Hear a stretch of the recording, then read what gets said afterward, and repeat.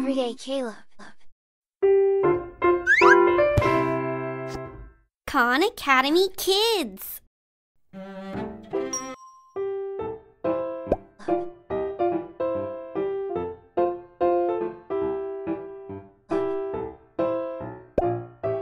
Flower Friends by Cynthia Platt.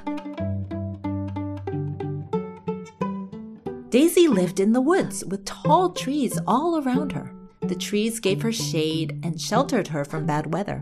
She had grown used to being the only flower. Sometimes the trees chatted amongst themselves. Daisy liked to listen to the whispers of the leaves as the trees talked, but they were up so high and she was down so low. She could never make out what they were saying. This made Daisy feel lonely. She wished she had someone to talk to. It would be nice to have someone like her who was on the ground level. Then something unexpected happened. A chance seed blew in and took root next to her. Daisy watched as the seed began to sprout.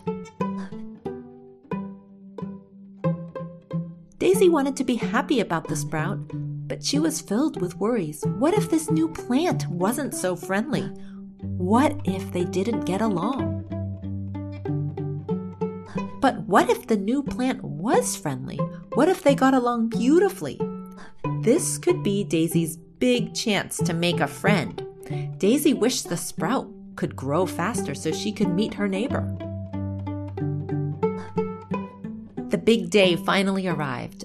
The new plant's bud unfurled. Poppy was brightly colored and her petals were frilled and fancy. She didn't look anything like Daisy.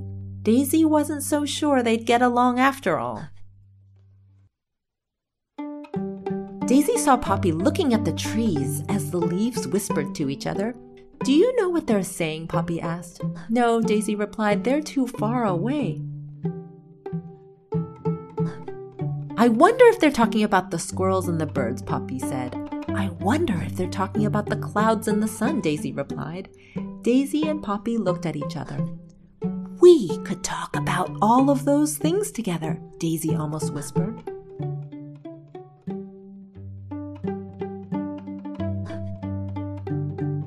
Daisy had grown used to being the only flower in the forest. She had grown used to being alone. But now she wasn't lonely anymore.